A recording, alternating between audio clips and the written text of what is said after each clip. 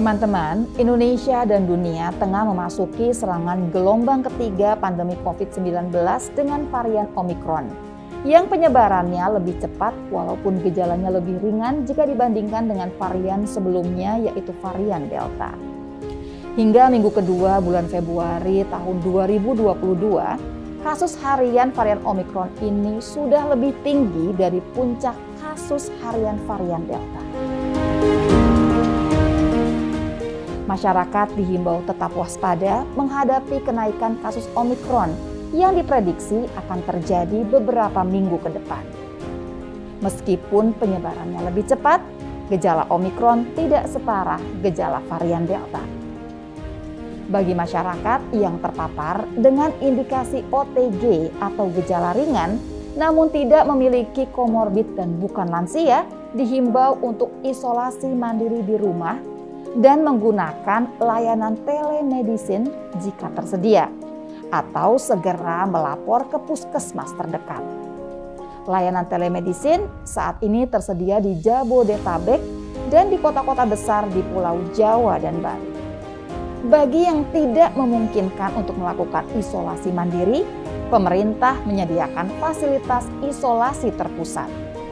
Rumah sakit diperuntukkan bagi pasien yang bergejala sedang, berat atau kritis sehingga benar-benar bisa digunakan oleh mereka yang membutuhkan. Keterisian rumah sakit masih terkendali walaupun kasus sedang naik. Data menunjukkan saat ini di Indonesia fasilitas tempat tidur, ICU dan isolasi dominan diisi oleh pasien yang OTG dan gejala ringan tanpa ada indikasi khusus seperti lansia atau komorbid. Padahal rumah sakit diperuntukkan bagi pasien yang bergejala sedang, berat atau kritis sehingga benar-benar bisa digunakan dengan baik oleh mereka yang membutuhkan.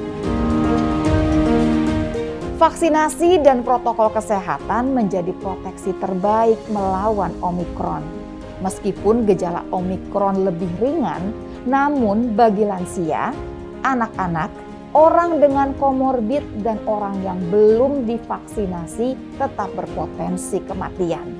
Data menunjukkan per minggu kedua bulan Februari dari total 1.090 kematian, 68% adalah orang yang belum divaksinasi secara lengkap.